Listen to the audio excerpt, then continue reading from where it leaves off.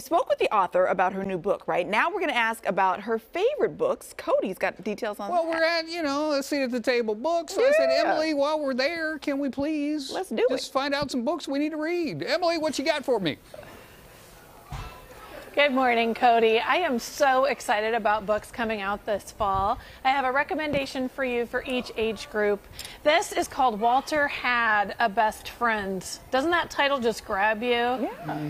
There are not a lot of books that normalize the loss of friendship and the chance to move on and reflect back on the positive memories of that former friendship. That is so this sweet. is a stunning book for children.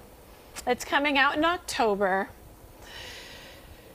Next, Amari and the Night Brothers just shocked the world when it came out last year. It is the magic school book that we all needed, that's so much better than other magic school books.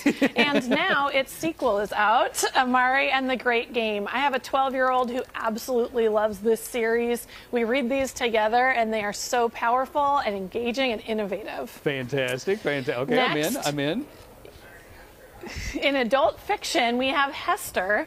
This book imagines the real-life person that inspired Nathaniel Hawthorne's Scarlet Letter.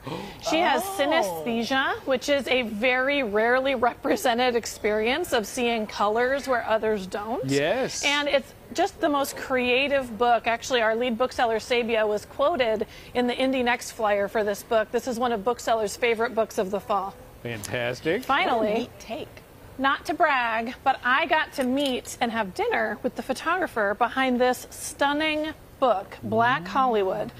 Carell Augustus spent 12 years taking photographs of famous black actors in classic Hollywood roles. Fantastic. And it is just the most stunningly photographed book with images that will absolutely rock your world. Fantastic. So this also comes out in October. I have to buy a coffee table now because I need somewhere to put my beautiful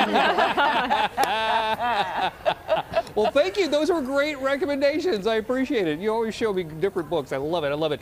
Did Bobby get the coffee?